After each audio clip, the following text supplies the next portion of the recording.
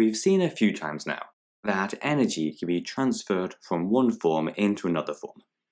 However, it's not always transferred into the form that we intend, because most devices aren't 100% efficient. So in today's video, we're going to take a look at what efficiency is, and see how to calculate it, both in terms of energy and power. Let's start by considering a lamp.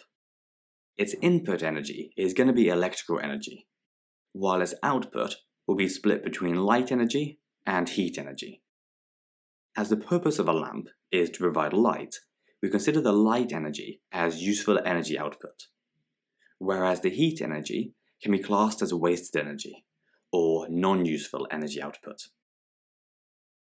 The efficiency of a device like this is just the proportion of the energy supplied, so the input energy, that's actually transferred into the useful energy output, so transferred into light energy. When it comes to your exams, you'll need to be able to calculate the efficiency of a device as a decimal or a percentage by using the equation, which is efficiency equals useful energy output divided by the total energy input. Or if you're using power, then its efficiency equals useful power output divided by total power input. To put this into practice, let's imagine that we have two lamps, and we supply 300 joules to each of them. The one on the left has an old incandescent bulb, which converts 45 joules of that 300 into light energy. Meanwhile, the other one has a modern LED bulb, which converts 225 joules into light. How many times more efficient is the LED lamp? First of all, we need to calculate the efficiency of each bulb.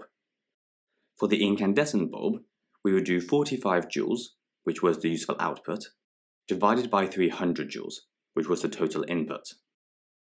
This gives an efficiency of 0.15. Meanwhile, for the LED, we do 225 divided by 300 to get an efficiency of 0.75. Then, to find out how many times more efficient the LED lamp is, we just divide its efficiency of 0.75 by the efficiency of the incandescent bulb, 0.15, which gives us 5. So the LED lamp is 5 times more efficient. If we instead wanted these efficiency figures in percentage terms, we would just multiply them by 100, giving us 15% and 75%.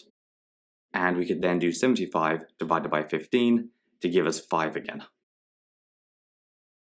When you're calculating the efficiency, one of the common mistakes you need to watch out for is to get the division the wrong way around. If you ever do this, you should be able to notice it though, because you'll get a value bigger than 1, or bigger than 100%.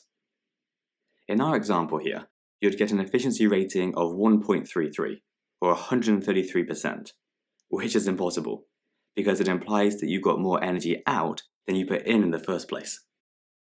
And if you remember the conservation of energy principle, energy can only be transferred, never created or destroyed.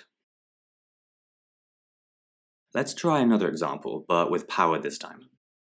This particular microwave is 70% efficient and has a total power input of 800 watts. Calculate the useful power output. First, we need to take our efficiency equation and rearrange it to get useful power output by itself. We also need to convert our efficiency into a decimal by dividing 70% by 100 to give 0.7. Finally, we can plug our values into the equation, which would be 0.7 times 800 watts to give us a useful power output of 560 watts.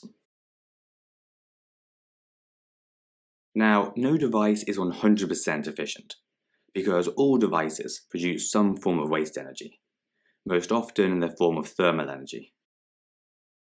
An exception to this rule, though, is devices whose function it is to produce heat in the first place.